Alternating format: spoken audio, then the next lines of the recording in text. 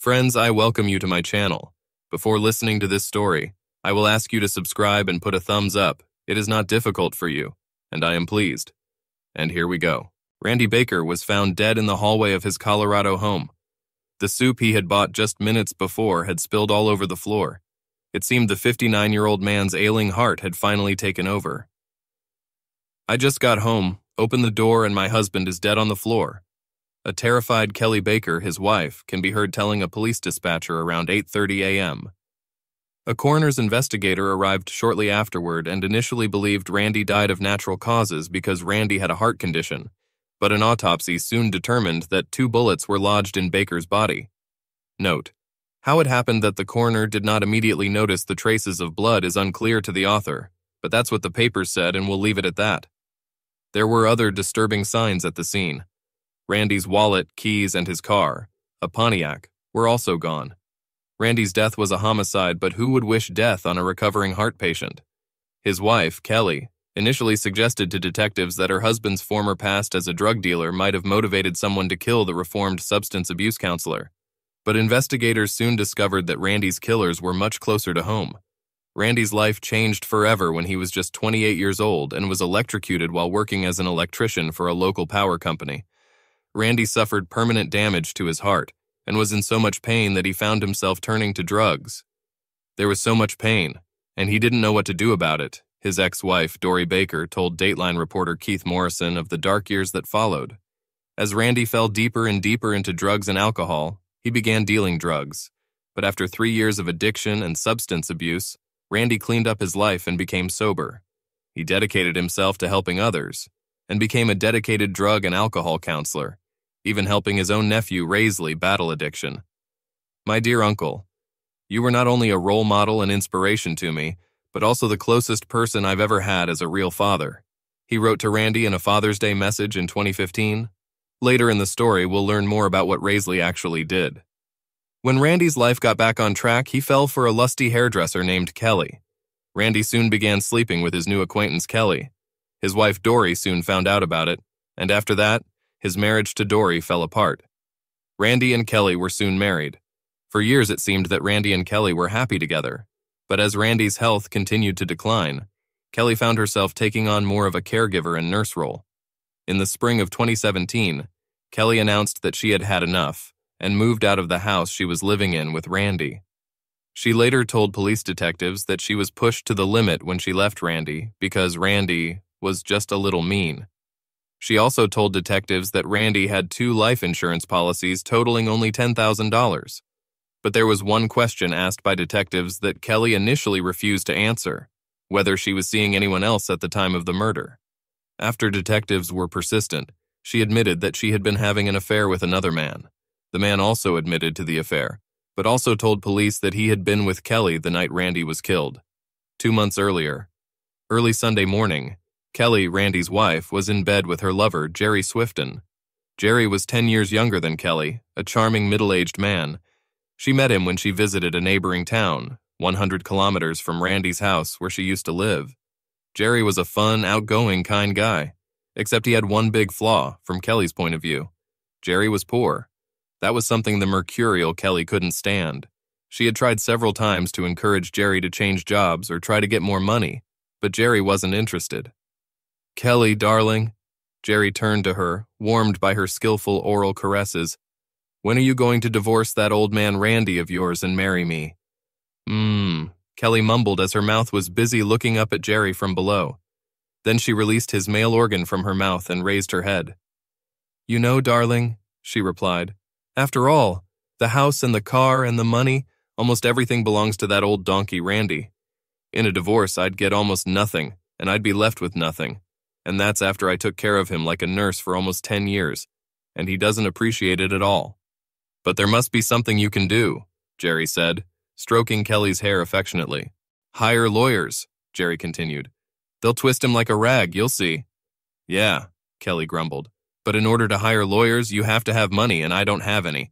That cheapskate Randy keeps his checkbook to himself and won't give it to me." Jerry lay relaxed on his back, and Kelly lay on top of him, resting her voluminous breasts on top of him. Kelly stopped moving, leaned closer to Jerry's ear, and spoke to him in a whisper. "Listen, Jerry, You have a gun, don't you? You use it to hunt deer and pheasants, right? That's right, Jerry confirmed. So what? He really was an avid hunter. Jerry loved to hunt and fish. He spent a lot of time outdoors.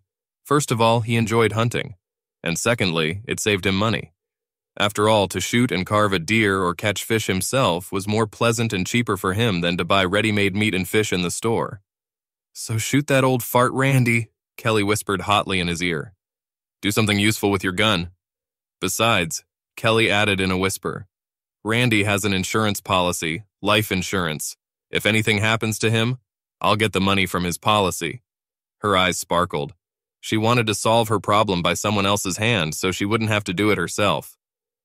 You're crazy, Jerry said indignantly. He didn't know whether she was joking or serious. Okay, I was kidding, Kelly tried to cover the awkwardness. Let's just keep making love. And she began to jump on top of Jerry with redoubled vigor, so that he quickly forgot about their conversation, engrossed in the hot lovemaking. What a sissy that Jerry is, Kelly thought to herself as she lay next to him in bed after some hot bedtime foreplay. Also looks so manly and muscular on the outside, but inside he's like a wimp. I'll have to do it all myself. No, when I get rid of my husband, I'll have to find another lover. The day after the incident, there were 3 people sitting at the farthest table in a small cafe. Kelly, Randy Baker's wife, Carol, Randy's sister, and Raisley, who was Carol's son. These 3 had one thing in common, their shared dislike for Randy Baker. Kelly and Carol, longtime childhood friends, met often, and each time they met, they would rant about poor Randy, washing his bones, talking about what a miser and a bore Randy was. This time they were no longer engaged in idle discussion of Randy's character. They were preparing a plan. The 2 women who organized the case had to be away from the crime scene and have ironclad alibis, and his nephew Raisley would kill Randy and make it look like an accident, or like a random robbery.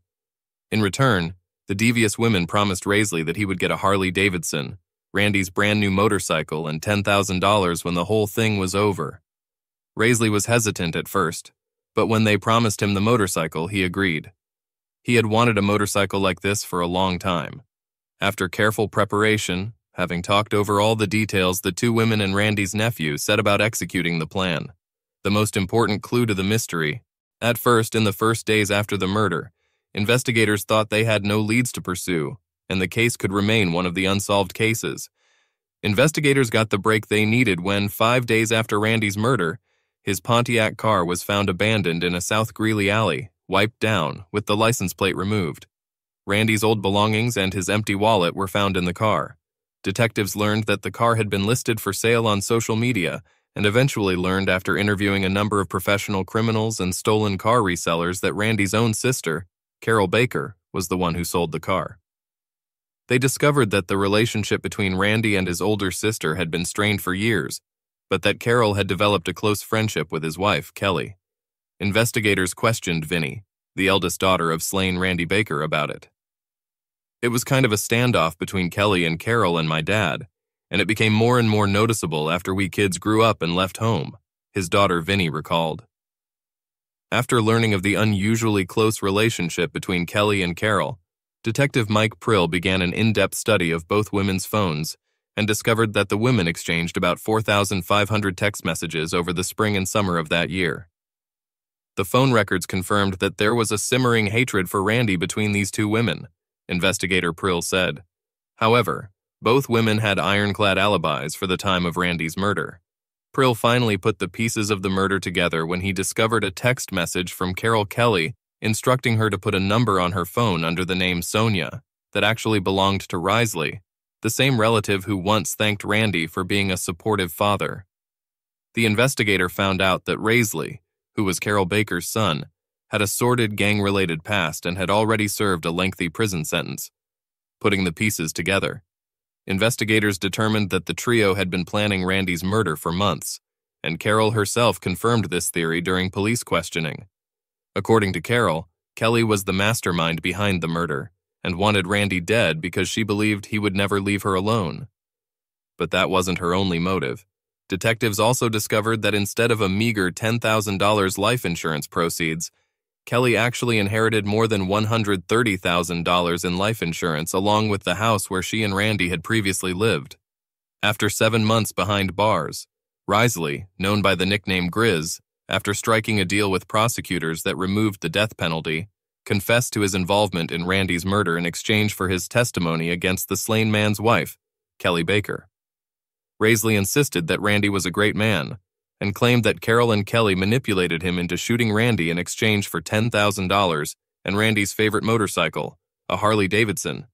However, when Randy testified in court, he refused to retell the story he told investigators about how the 3 men planned the murder.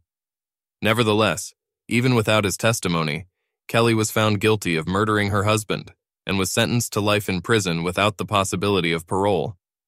Kelly Baker was a very charming and cunning woman. She had a remarkable ability to speak in a way that was credible to everyone. At trial, Kelly denied involvement in her husband's murder.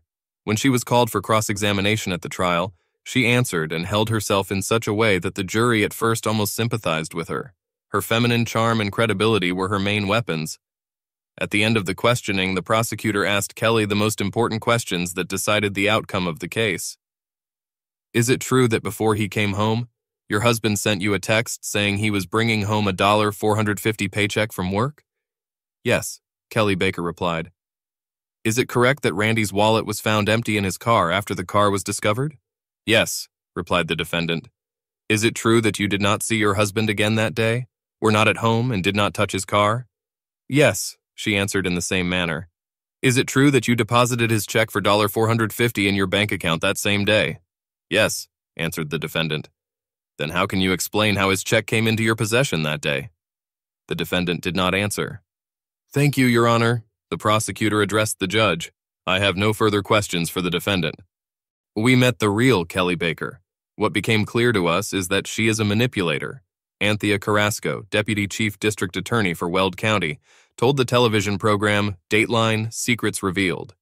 Risley received the same sentence, and the slain man's sister, Carol Baker, received 30 years behind bars for her role in her younger brother's murder. The convictions have brought his daughter Vinnie some relief, but she still mourns the father who was once her man. This situation made me feel like I had no control over anything in my life. My father was the only person who pretended that I could control my life. But now I can't call him to see if I'm doing well, she said. Thank you for listening to my heartwarming story. Don't forget to subscribe to this channel so you don't miss out on heartwarming stories. And I also have a second channel where you will also find interesting life stories. I will leave the link in the description.